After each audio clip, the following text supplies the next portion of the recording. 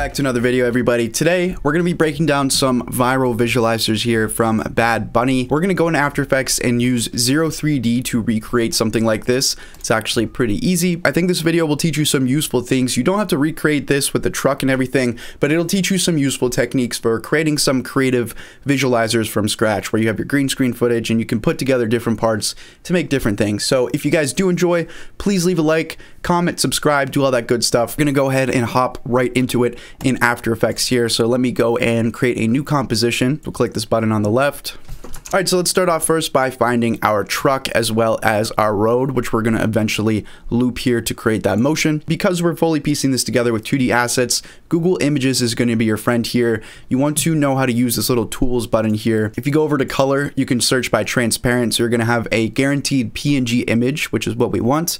And you also want to go to size, try and make it large if you want to have no quality loss. You guys can look through here. Again, it doesn't have to be a truck. It can be whatever you like. I'll have links to all the assets that I used here down below. So we'll drop that right into After Effects, and there's our truck. Let's go ahead and flip that. So I'll just grab this, drag it to the left. And then same exact thing, search for road. You want to get a nice sideways angle. I only found really one image here that really worked for this, this one right here. And again, I'll leave the link to this down below. So we'll drag that in there. Again, if you are wanting to add some 3D into this, watch my The Weekend visualizer where we created 3D roads using Element, or watch my Mac Miller Good News visualizer where we talked about creating 3D animated cars, things like that. So we're going to take this road and just drag this in a layer below our truck so that we can see that there. Let's actually drag this down and just start masking out the pieces that we want. So we don't need all this grass, and we can get the barrier later. I'm going to click G on my keyboard to bring up my pen tool, and I'm just going to create a straight line across the road like this. Connect that there, and there is the piece of our road. Now let's go in and find our background, and the cool thing about this is it's very interchangeable. So if you create some sort of visualizer template, if you want to make others in the same style, you can see I can just check on another background that I have in here, and now it's a completely different video. And I'm pretty sure that's what they did for a lot of these. They're just using the exact same truck and just changing up the background and the lighting. Either way, I'll just look up something like mountain background. So go through, find whatever HD background you'd like. Here's the one that I selected here. We're just going to cut out that road. So I'm actually going to quickly transform this and fit it to comp. And then I'll take my pen tool again by clicking G, and I'm going to just cut out this part with the road over here. And we don't want the road, we want the opposite of that. So we'll click M on our keyboard to bring up our mask. We'll change that to subtract. That's great. We'll drag that below our truck, just like that. So you can see how it's starting to come together. So now let's work on probably the most important part of this tutorial, and that is having our looping road, creating the motion so that it's not just these still images here. So what I'm going to do is I'm going to right click on my road here. Let's rename that to road. I'm going to right click on that layer. I'm going to pre-compose it. You want to make sure you move all attributes into the new comp. We'll name that road comp, click OK. Then let's double click into that composition. We're going to make some changes before we loop this. So first off, let's go up to this composition tab, composition settings, and let's extend the width because we want to have a longer road. So we're going to put the width at something like 5160 just to give us a lot more length here so that we can extend this and it's not cutting off. So what you want to do is select this road. You want to click Control D to duplicate it. And then if you click P on this layer to bring up position, you can take your position here and you can just move this all the way to each side. So we're going to keep doing that to extend this road. And you want to make sure these edges are really matched up so that you don't have any jumps whenever we do go in to loop it. So we'll place it something like that. I'm going to Control D and duplicate that again.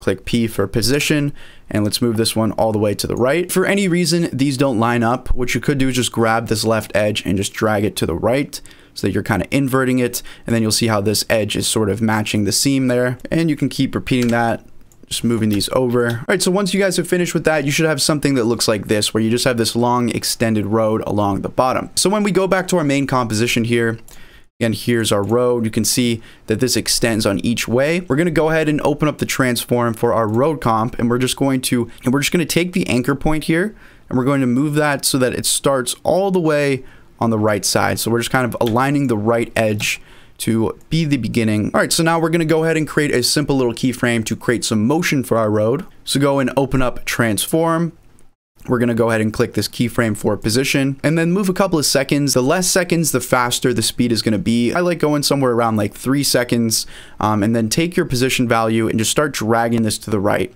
So you should see the composition starting to move. You want to keep dragging that to the right until this road is all the way back here. So if we go in here and press play, you should see that our road is now moving to the right. Now, the only issue here is that we need to have some sort of a loop so that this will keep going on at this speed forever. And again, if you want to make that faster, take that keyframe. Let's maybe make that 2 seconds. We'll drag it in. And now you're going to see how the road is moving a lot faster. So let's set up our looping road so that it'll keep this speed throughout the entire composition and not just stop there. So you want to go over to position, you want to hold down the Alt key, and while holding down Alt, you want to click on that stopwatch. It's going to open up your expression editor here, and we can add in a little loop expression to loop it at this exact speed throughout the comp. So go ahead and enter this. I'll also put this in the description if you want to copy and paste it. Under case a loop, we're going to type out, parentheses, and then in quotation, we're going to type cycle. And then at the very end, we'll put a semicolon. So loop out cycle. Now, if you guys have any little jumps here with the loop when it goes back to the beginning position, to fix that, you want to double click back into your comp and just make sure the very left image is matching up with the very right image. You want to try and have those be as identical as possible. All right, so now to smooth out any bumps we may still have in the road, we're going to add some motion blur to make this look more natural. So what you want to do here, you want to turn on this composition motion blur switch. So it's right here, just enable that. And then go ahead and click toggle switches and modes down here in the bottom left until you can see the motion blur switch, and make sure that's enabled for your road as well. Now you'll see there's some natural blurring in there. If you guys go up to composition comp settings, you can go to advanced and you can change how much blur. So if I bump that up, you're gonna see a lot more blur. I think that can blend things a lot better. So I'm gonna grab my truck and click S and just scale that up a bit, and we'll place that like that. And this is starting to come together. So let's add in some of the finishing elements here. If you guys want, you can add more into the road. What I did was I took that original piece of the road and I just masked out the barrier, and I did the exact same thing where in my road composition here, I just placed those pieces of the barrier like I did with the road right into the composition so that everything's set up properly. And then when we go back to the tutorial here, everything still has the exact same motion blur and the exact same keyframe animation for speed that we set up. So that's looking great. Again, just using your masking tool to cut out the pieces you want. It's really up to you guys there. You guys can adjust the masking here. I don't want anyone to see that road, so I'm just going to try and scale that down a little bit, and always make sure that this layer is below our road here. Let's also add a bit of motion to the background here. So I'm going to select my background image. I'm going to go to my transform over here on the left and just keyframe everything at the starting position. So I'll just click and drag down. And then I'm going to drag to the end of my composition. And I'll just take my position here and just move that over a tiny bit. And then we're going to take a look at what that looks like. So there you go. Now all we need to do is add our green screen person on the very top, and then we'll add a little bit of rotation onto the wheels. So for the green screen, so I literally just looked up green screen dancing on YouTube. A lot of these are royalty free, and they'll have a download link in the description. Of course, if you're doing this for your own music video, if you're planning to create something like this, make sure you're shooting your footage on a green screen. You want to have full body so that nothing's cut off in the legs. So I used this guy here. We'll place that in our scene. First, we need to get rid of the green. So we'll go to our effects and presets, and I'm going to search for key light, and I'll place that on our clip, and then just grab the dropper and select here. So that's looking good. Let's just invert him so that he's looking to the right. And then we're going to select the layer, click S to scale down, and drag him so that he is small and on top of our truck. And there you guys go. Let's add in that last little step here where we're going to add some rotation to the tires just so that this truck doesn't look as stagnant. I'm going to select my truck layer here and click Control D to duplicate it. And let's rename this to tire spin. So what I'm going to do for tire spin here is first I'm going to change my anchor point. And this is going to be the center of where we're rotating around. So we want that to be in the middle of our tire. So at the top in your toolbar, grab this anchor point tool, and then you see this little dot in the middle of the layer. This is your anchor point. Let's go ahead and place that right in the center of our tire. So now if I open up the transform for our tire layer and I add rotation, it's going to be rotating around that anchor point. So that's why we set that up first. Let's add a little bit of masking here because we don't want to spin the whole truck. So I'll grab my pen tool and I'll just draw a little mask around the rims of our tire. And now at the beginning of our comp, let's add our animation. So I'll click down and drag to enable those keyframes. And then I'll go about 2 to 3 seconds, maybe 2.5. And then I'll add about 1 full rotation at that point.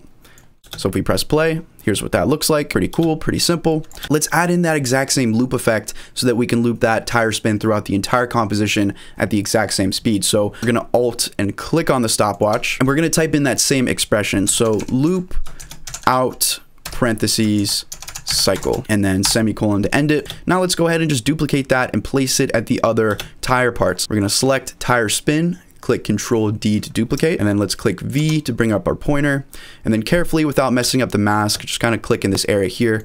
You want to just click and drag that onto the other tires, and there you go. Simple as that. So just repeat those steps.